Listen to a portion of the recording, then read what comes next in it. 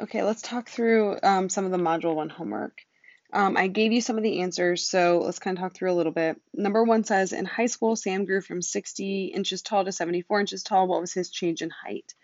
So one thing to think about is, did he get taller or shorter? Because if he got taller, which he did, we would expect that change to be positive. If he got smaller, or if the number went down, we would expect that change to be negative. So when we do the subtraction, we would do 74 minus 60, and we get 14 inches. Compare that to number 2, where it says Juan started a new diet, and over the last few months, his weight went from 198.3 pounds to 192.5. So his weight went down.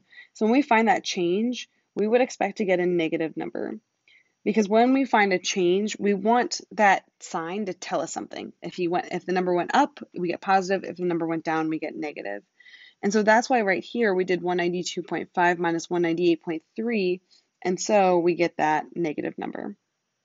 Another way you can think about things is using a number line, right? So somewhere over here, 0, 192.5, sorry, I'll make this bigger, 198.3. And so essentially he went from here and he went this way, which is a decrease of 5.8 pounds. That's going to help us a little on number 3. It says, when Julia woke up this morning at 6, the temperature outside was negative 8 degrees Fahrenheit. So again, I could do this if I wanted to. So negative 8, there's 0. When she got home from school, the temp outside was 34 degrees. What was the change in temp? So it started here and it went all the way to here. And so what is that change? Well, to find it, we would do 34 minus a negative 8 in this case, which is going to be a positive 42 degrees Fahrenheit. That should make sense because from 0 to 8 degrees, negative 8 degrees to 0, went up by 8 degrees, but then it had to go up 34 degrees more. So altogether, it's kind of like we ended up adding. All right, the same thing is going to be true as you go through. I'm not going to work through all of these. I will specifically say that when you get down to like part D, when it says it went from 5 to m degrees, you could just substitute in a value. So like, for example, if m was 10 and it went from 5 to 10, you would do 10 minus 5, you get 5. All right, well, what if instead of 10, what if it was 15 degrees? So it went from 5 to 15, well, you would have done 15 minus 5. All right, so you'd still do the same operation. Okay, well, that's if the number gets bigger. Well, what if it went to like 2? So if it went from 5 to 2, well, that should be a decrease of 3. And so actually, we're again going to do the same operation. So whether it was 5 to 10, or 5 to 15, or 5 to 2, in each case, we're going to do the same operation of whatever m is, we are going to subtract 5, and that's going to get me my change in C. So it feels kind of abstract, but if you substitute numbers in for m, it might help you out. Number 5, I'm going to skip because I know I put it in the solutions. Number 6, just real quick to make sure, right? We're going from 2 to 6, and so we want to find that change, so we would do 6 minus 2. From 6 to 24, we want to find that change, so we would actually do 24 minus 6. I don't know if you've noticed it yet, but there's a pattern. Anytime I want to find the change in the value, you're going to want to take the value you went to. This is very technical, it's not actually. And you're going to subtract the value you came from. Right? So if we went from 24 to 39, right, we would do 39 minus 24, and we're going to get 15. And so just as you're aware, as you kind of keep working through things. Specifically, I want to talk about these last page and numbers 15 and 16. We've already done 15 a few times within Module 1, but let's just make sure. So it says, when making lemonade using a powdered mix, the recipe suggests a mixture of 20 cups of water for 8 scoops of mix. Suppose you want to use 12 scoops of mix. How much water should you use? I tend to be a table person just because it helps me organize things. So over here, I'm going to make a table.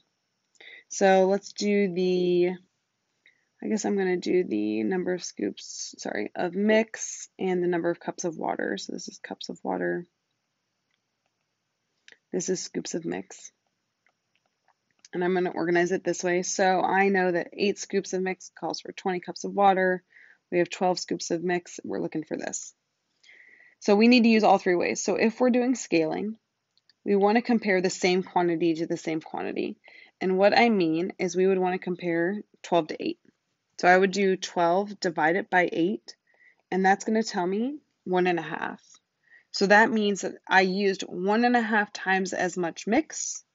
Therefore, I need to use 1.5 times as much water. So in terms of scaling, really what I could say, so 12 over 8 is 1.5. So you have 1.5 times as much mix. You need to have 1.5 times as much water. Oh no. Water. And so you would do 12 times 1.5, and you're going to get, oh no, where'd it go? Oh, sorry, not 12. I was like, something went wrong. You're going to do 20 times 1.5, and you're going to get 30 cups. And that's going to be our solution. All right, if we did the constant multiple, that would be looking at my unit rate. And so that'd be saying, okay, well, I'm going to say that I first need to find the rate. So I do 20 cups of water over 12 scoops of mix. And so then you're going to get 2.5 cups of water. Sorry, I meant to make this a different color, but I didn't. Per scoop of mix.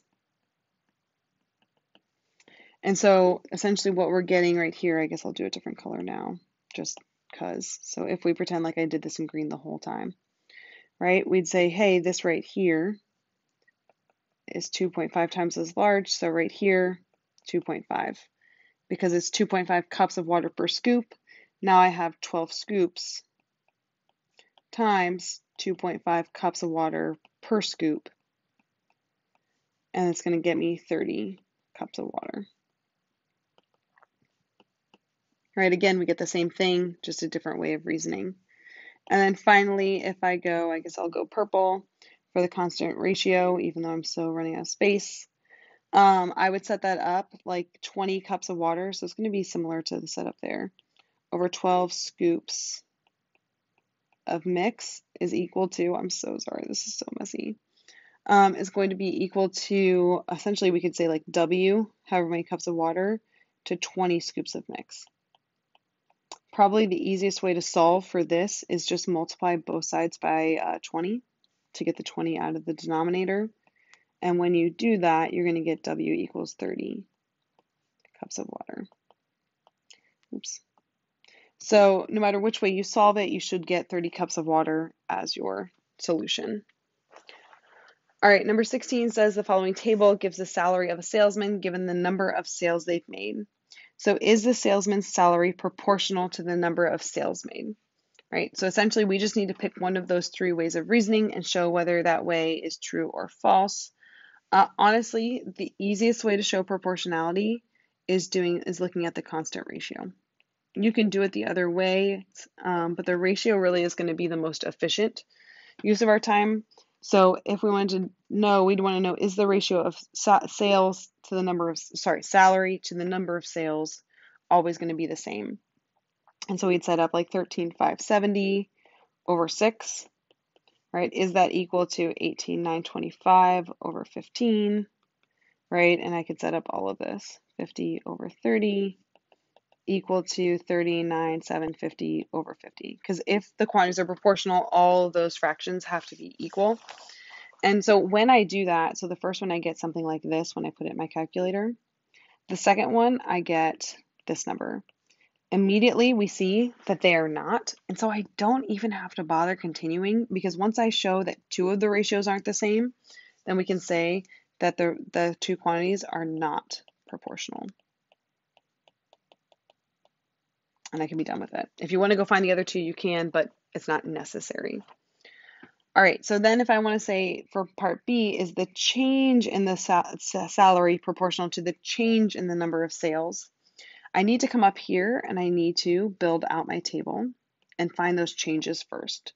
So I need to find each of these 6 changes. So I would do 15 minus 6, I'm going to get 9.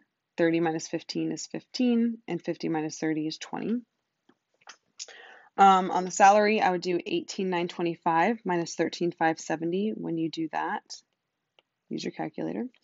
Get 53.55. From 27,850 to 18,925, you're going to get 89.25, and then for your last change, you'll get 11,900. So then I'm going to look, okay, and say, is the change in salary to the change in number of sales the same? So I will do 53.55 over 9. Is that equal to 89.25 over 15? And is that equal to 11,900 over 20? So when I put the first one in my calculator, I get 595. When I put the second one in my calculator, I get 595. Woo! I can't stop there because in order to show that it's always the same, the proportionality, you have to show it's always the same. So I do have to stop and keep going and find out that this is also 595. And so the answer here is yes, the ratio of the change in salary to the change in number of sales is constant. So those quantities are proportional.